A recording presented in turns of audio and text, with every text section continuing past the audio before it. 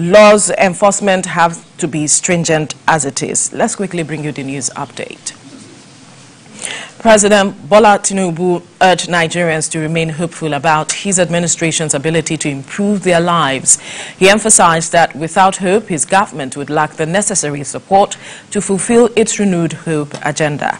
Tinubu spoke to reporters after he participated in the Eid al-Fitr prayers with the Muslim community at the Eid ground in Lagos Dodan Barracks. He reassured Nigerians that the renewed hope agenda is still active, healthy and progressing, and that they should continue to be optimistic. The new hope is alive, well and fine, and Nigerians will continue to be very hopeful. Without hope, there's no salvation.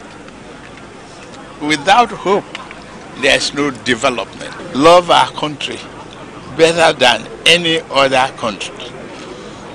That's the only one that we have. And we must continue to protect the integrity of our government and leadership.